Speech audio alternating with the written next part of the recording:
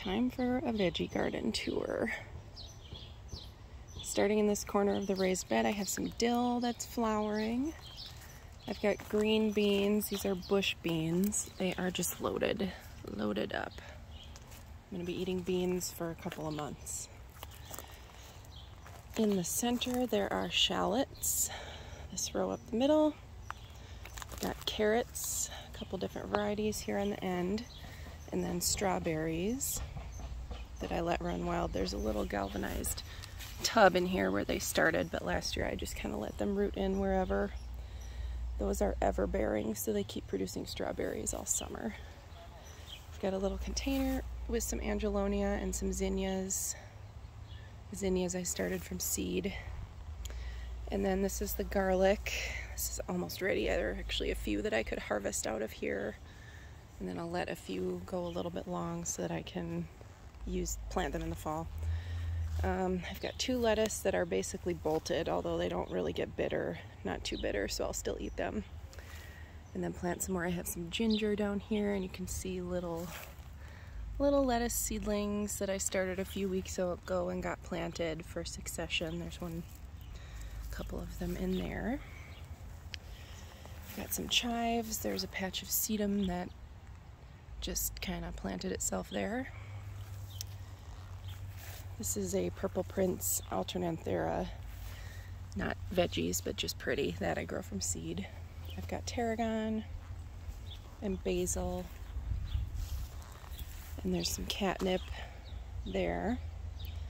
I harvest that for my friends, but also it's supposedly a bug deterrent. I forget what for.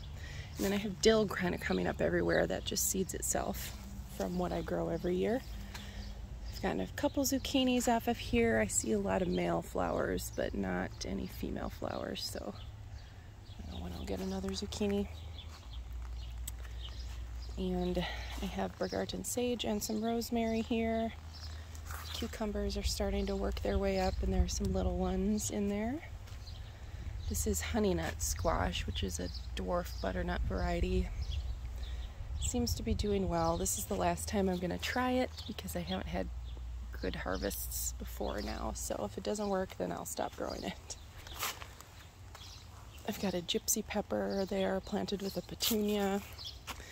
Just had more, but a branch broke off in the rainstorm that we got, but that's fine.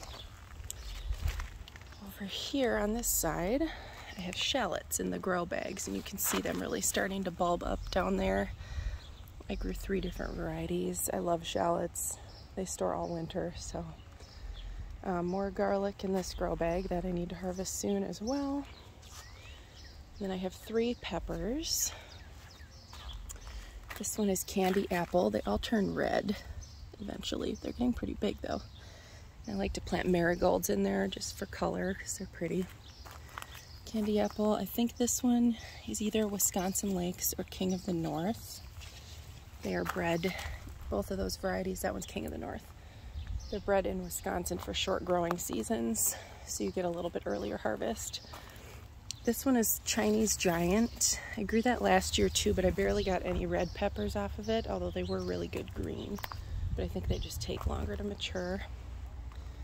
This is a potato. There's a little bumble visiting the flower. I haven't had good luck with potatoes in grow bags, I think, because they dry out too fast, but this one is doing pretty good. And on this side I have another potato there, same variety. Forget the name of it, also bred in Wisconsin. Maybe that's why I'm having good luck.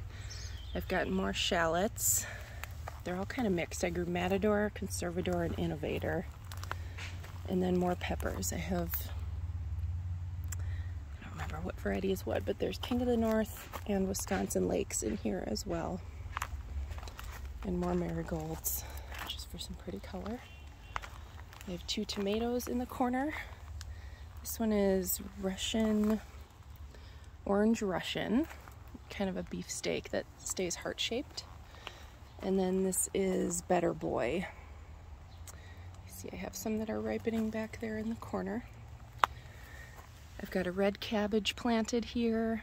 I had lettuce. You can see where I harvested that, so Get some more pea pods. These are sugar snap peas. I've also harvested a bunch of those, so I'm gonna make stir fry this weekend with that. And then back in the corner, I planted some gomphrena that I grew from seed. I've got a purple one, pink one, and then little teeny purple ones kind of back there behind. We'll see how those do, but you know, I just had extra seeds and I guess it fills the spaces. And then there's a little white one kind of hiding back here too behind the compost. Compost bins, I've got bags of shredded leaves to use as mulch. Oh boy, I need to harvest the beans. You can see there are tons of them ready in there. A bunch of them hanging down. They're really good beans.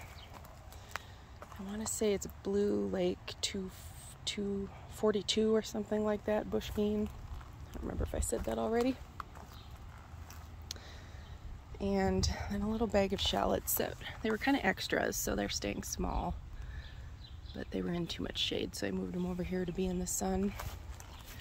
These might be ready kind of early. When the necks get soft and squishy and the top kind of flops over, that's when you know they're ready to harvest.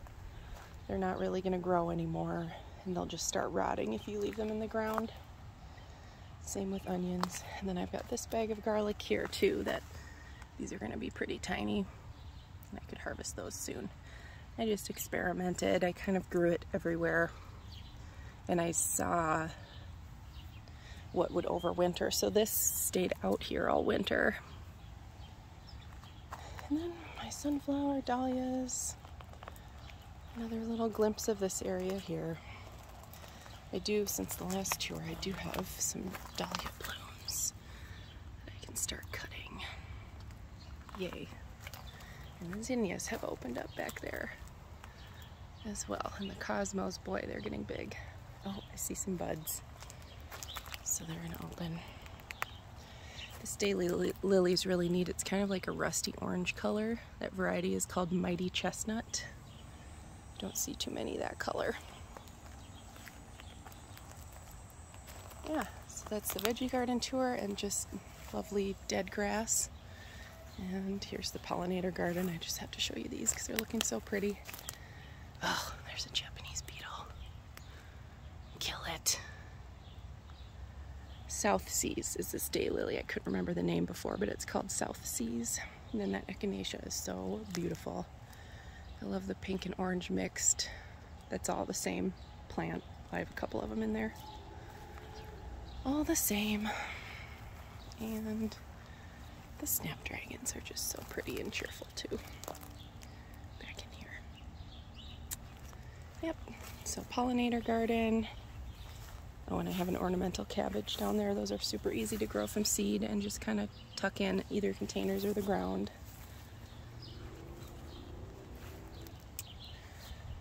So that's the veggie garden for 2023.